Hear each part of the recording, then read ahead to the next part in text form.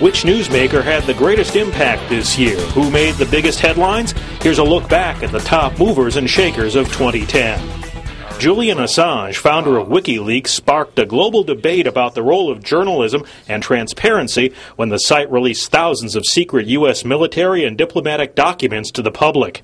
The WikiLeaks saga continues, but Assange's campaign for anti-secrecy and government accountability has already become a precedent for rival whistleblower sites. One has control.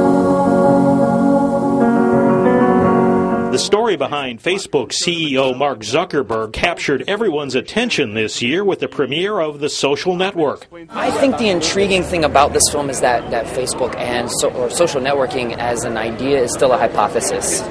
And I think that people are still asking the question, is it going to be something that makes us better or something that makes us worse? Zuckerberg had to address Facebook's privacy controversy, but despite the concerns, Zuckerberg's brainchild has become the social hub for millions of people around the world. Apple CEO Steve Jobs made the tablet cool and the iPhone even cooler this year. The iPad shook up the marketplace for e-readers, giving customers a sleeker way to navigate content. iPad is an awesome way to enjoy your music collection, movies, TV shows, podcasts, iTunes University, everything built right into the iPad. The debut of the iPhone 4 also broke company sales records and brought users FaceTime, Apple's live video chat feature. With Jobs at the helm, many are looking forward to the next Apple gadget.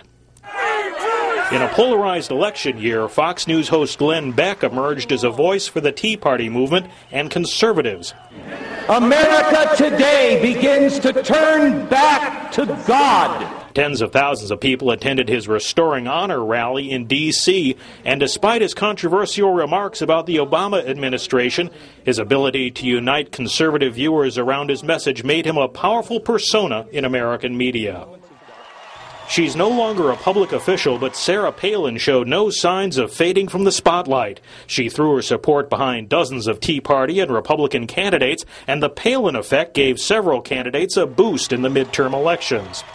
With a national book tour and a reality show on TLC, the former Alaska governor continued to generate a buzz for a possible GOP presidential nomination in 2012. It's Indecision 2010. Daily Show host Jon Stewart famously blurred the lines between comedy and politics in 2010. The funny man teamed up with Stephen Colbert to host the Rally to Restore Sanity.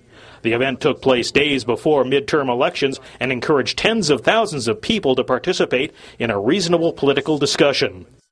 I just want you all to believe in yourselves and never give up on your dreams. A musician with a message, Lady Gaga continued to push the limits with her controversial music videos and her over-the-top outfits.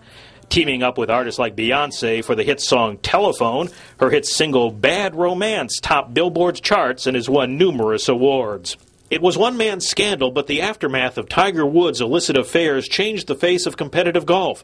As his personal life imploded, Woods stalled his athletic career and lost millions in sponsorships, but PGA ratings and sales also suffered. Woods and his wife Elin filed for divorce in August, and PGA officials hope that 2011 will be the year Woods revives his career in competitive golf. Age is just a number when it comes to Justin Bieber. The 16-year-old pop singer became the youngest male artist to top the Billboard charts with his album My World 2.0.